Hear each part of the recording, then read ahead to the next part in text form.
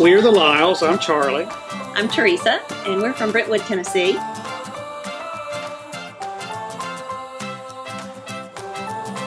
I heard of Twin Creeks because of all the media coverage.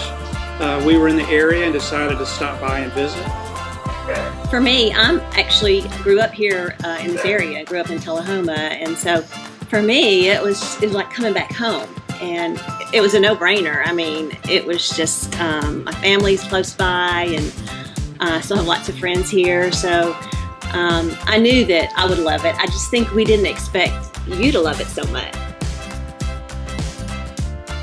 You know, when we get here and we drive through those gates, it's just like you immediately just decompress from the week, you know, from the hectic week you've had, and it's just like being on vacation all the time, and everyone here is just in the same boat. I mean, they're just so nice, and everybody's in a great mood, and everybody's just ready to party, and it's just so much fun.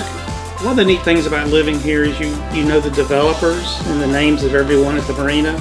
And they always kept you informed of all the developments that were happening, where they'd be adding more slips to the, to the dock, and adding a wedding chapel, things like that. So they were always forthright and told us everything that was going on in the community. Yeah, they extended the dock, and they added a covered porch so that even if it's raining, you can go down there and have a drink or have a meal and not have to worry about the weather. It's just beautiful, the improvements they made just within a year, which was one of the reasons we decided we thought we would like a house here. Yeah, and I catch myself going down to the marina a little more than I should.